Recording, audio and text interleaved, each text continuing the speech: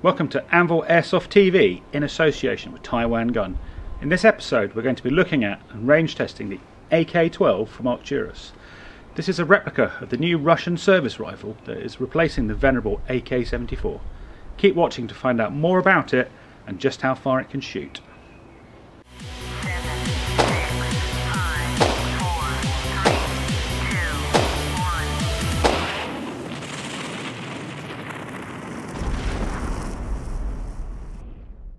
TaiwanGun have sent me this Arcturus AK-12 to review for their channel. So let's have a look over what you get in the box.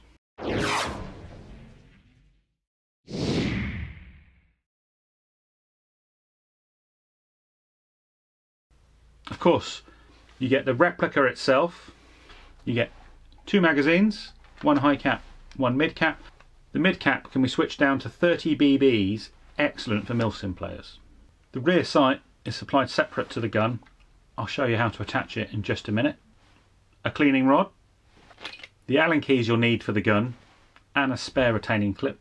As TaiwanGun downgraded this before it got to me, as I'm in the UK, I also got the original spring. I also got a manual, patch, and fridge magnet, which will come in useful in just a minute. The replica is made mostly from metal like the real firearm. Let's see which parts are steel. Rear part of the muzzle brake, front sight and gas block, front trunnion, receiver, trigger guard, mag release, top cover, mock bolt carrier, fire selector, and some of the high wear areas of the stock assembly. The other metal parts are either aluminium or a zinc die casting. The plastic parts feel of good quality and should easily hold up to airsoft use.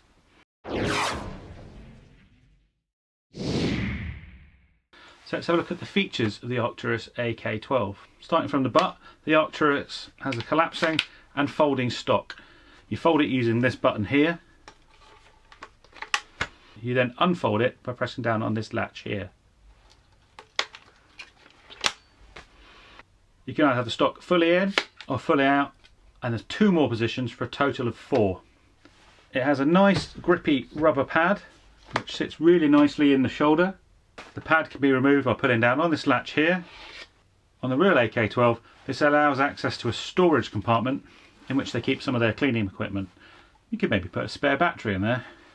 To replace it, just simply slide down, push the little nubbin in, and it clicks into place. And stock has these useful QD mounts left and right. Compared to a regular AK-74 or AK-47, the AK-12 is much more modular. This is most apparent with the railed top cover. It's also attached much more rigidly than on other models of AK. This long top rail allows you to mount all of the optics you might see fit. Rear iron sights slide on from the back and are secured using this grub screw here. You can use the Allen key that they supply in the set.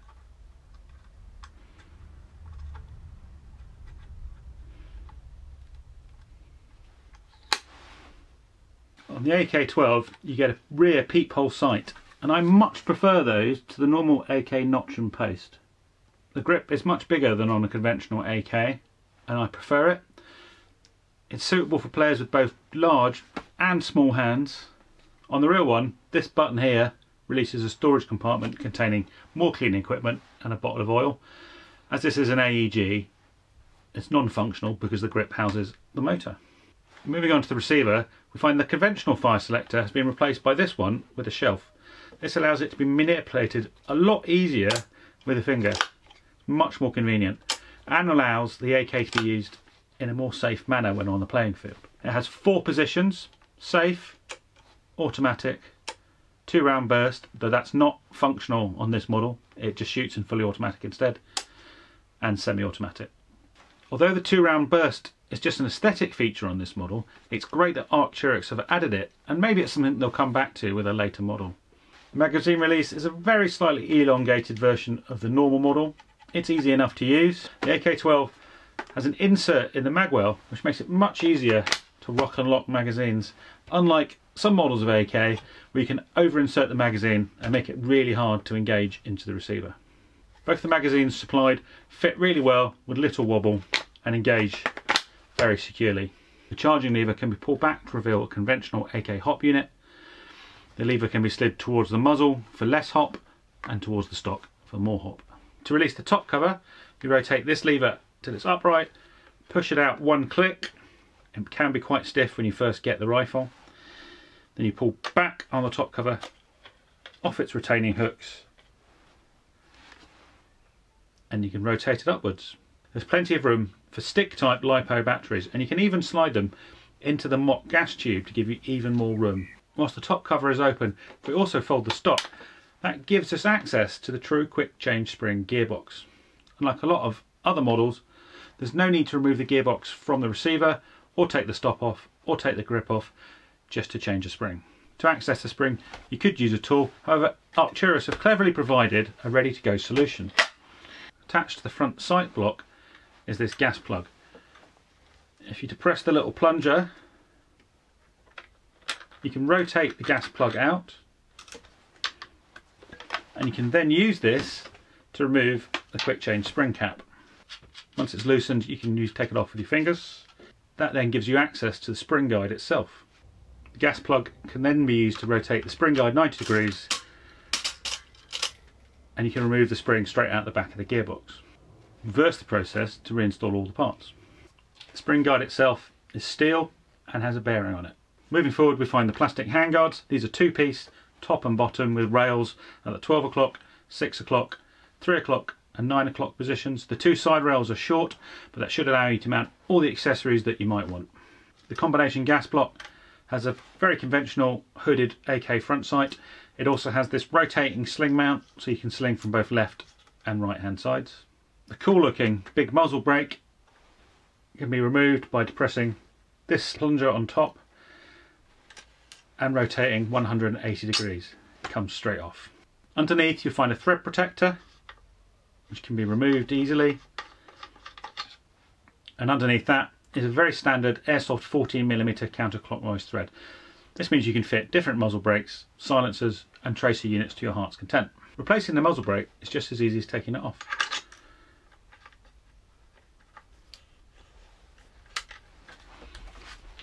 Great, so that's an overview of the Arcturus AK12. Next thing, we'll take it to the range and see how it performs.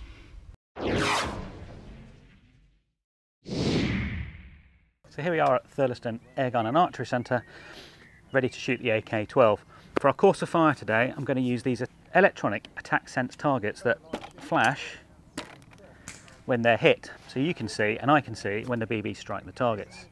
I'm going to put them at 40, 45, 50, 55 and 60 metres.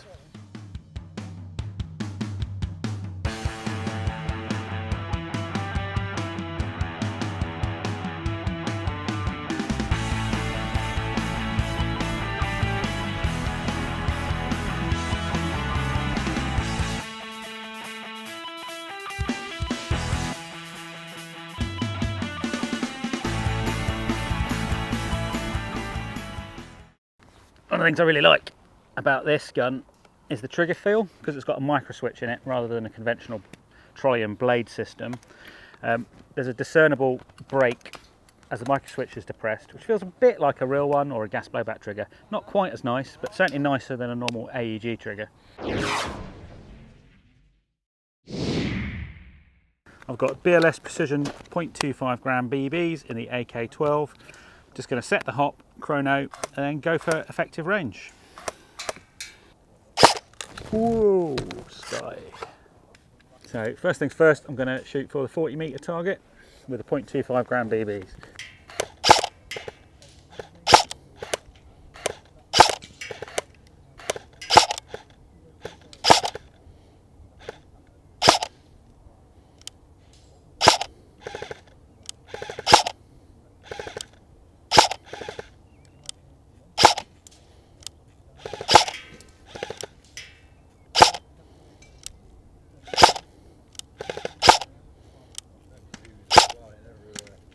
There's a bit of wind shear, isn't there?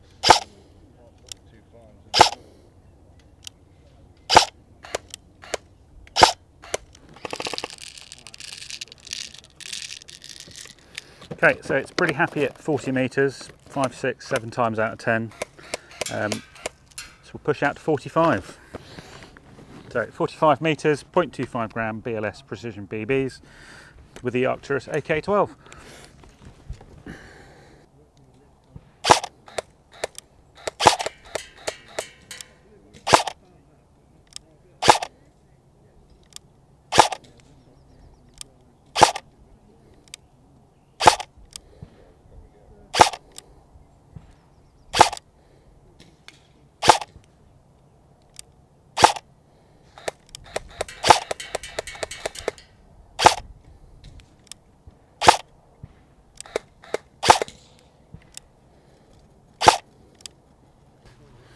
Again, it's pretty happy at 45 metres. Wind's pretty good today. I'll move on to 50.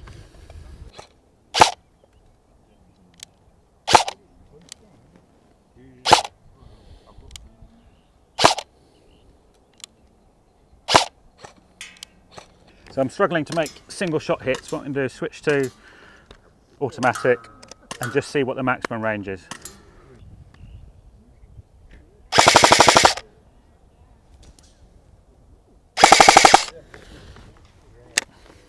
Okay, so it looks like 55 metres is about the maximum range of the 0.25 gram BB.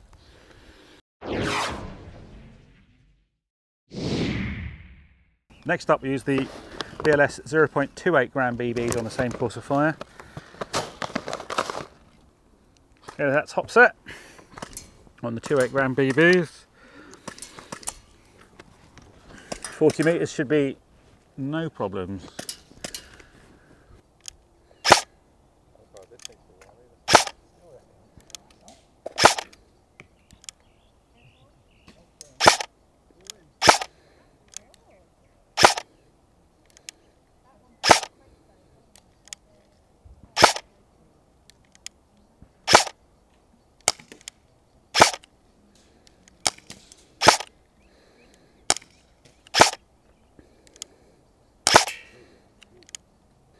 Well, it's very happy with the 2.8s at 40 metres, so I'll move on to 45.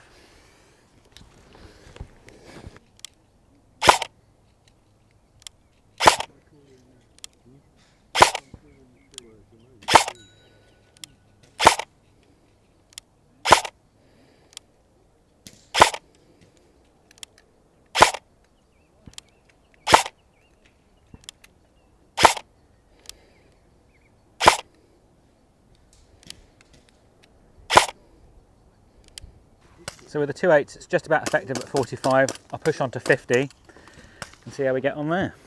Well,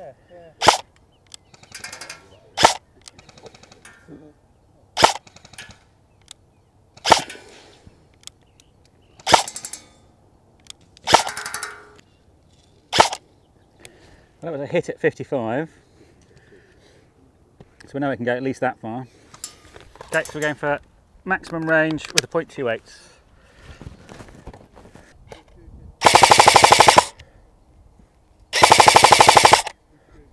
See them falling short of the 60. So with the 2.8s, the AK12 BBs are falling in between the 55 and the 60 metre target, so we'll call that 57, 58 metres maximum range and 45 effective range with the 0.28s.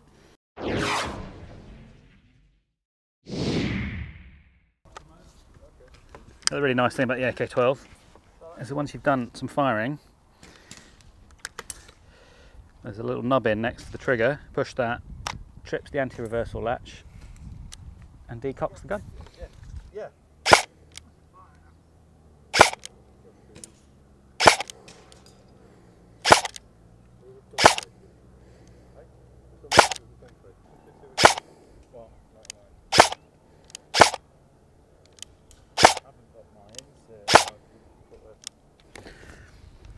Super easy to hit at 40 metres.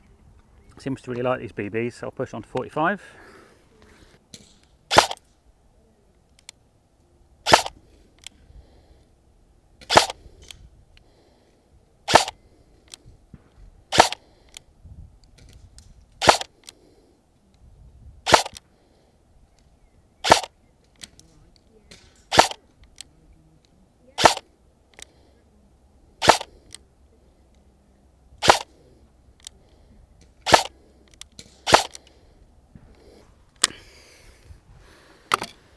Seems effective at 45 metres, 50 metres now.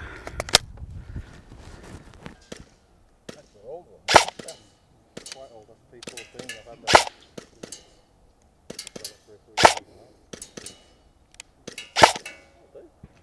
That'll do. That's on P5.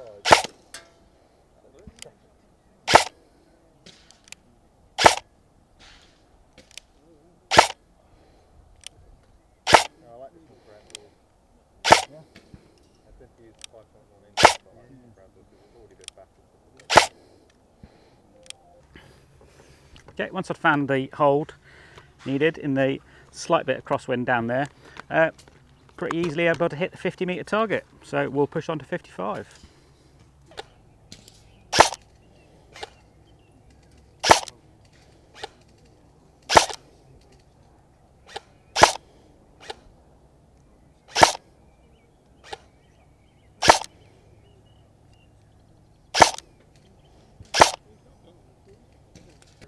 So I've made some hits at 55 metres, but I can't strike it consistently. So I'll just go for the maximum range now.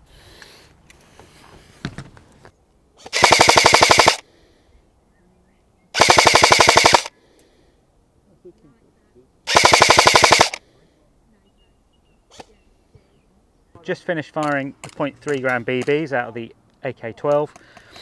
Really good performance out of those BBs. This gun really seems to like them. So maximum range was about 62, 63 metres, effective range 50 metres. So really good performance.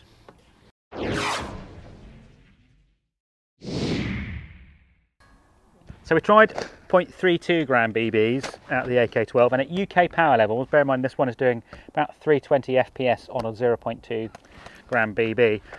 They're just not as good as the threes. So for this gun at UK power levels, I'd recommend you use 0.28, preferably 0.3 gram BBs.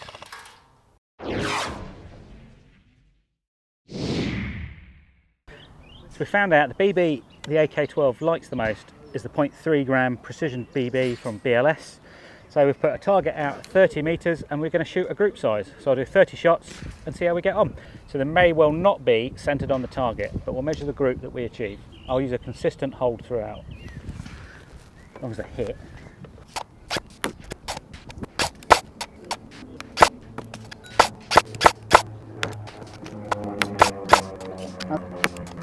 So here we are, 30 metre target that we put up, firing at it with the AK12 with BLS 0.3 gram BBs. We've got a 33 centimetre group left to right and a 16 centimetre group top to bottom. A little bit of gusty crosswinds, but I think that's a pretty fair result, and you'd easily be able to hit a person every single time at this range with the AK12.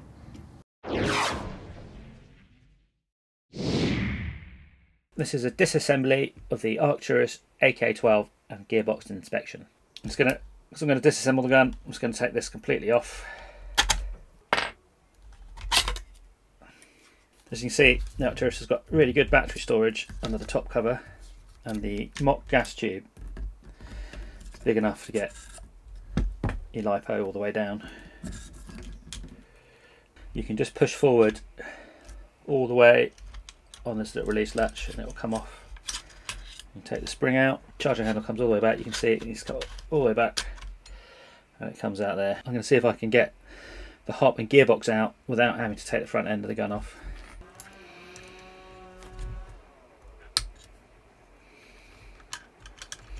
So to get this little block out, I've used the end of an Allen key, hooked it, and then got one finger on the back surface here and just rotated it out.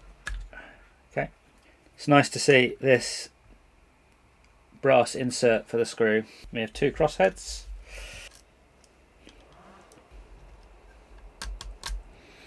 Then I'm going to lift this plastic block out. Just comes out with my fingers. That allows me to move the hop unit clear of the nozzle, which means I should be able to get the gearbox out without having to disassemble the front of the gun. And a plastic block here, but don't think that needs to come out.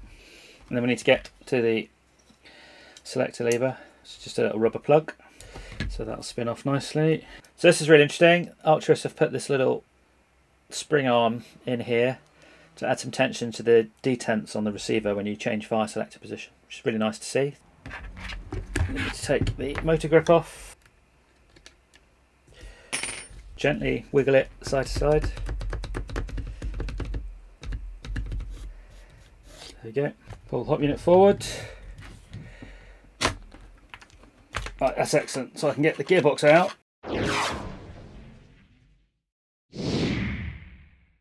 So the gearbox is reinforced and radiused each the four corners of the cylinder. Got bushings on the sector and spur gears and a bearing on the bevel. This is your anti-reversal latch trip. It's a really nice feature actually. If you get lock up, this protrudes out of the bottom of the receiver. You can push up and that disengages the anti-reversal latch and the gun can unwind without having to do anything or go into it or put it in full auto or anything. You can just tap that. Really nice feature. So you can use the gas plug to take off the cap. Gives you access to the spring guide. Push in, rotate, and spring guide come out the back.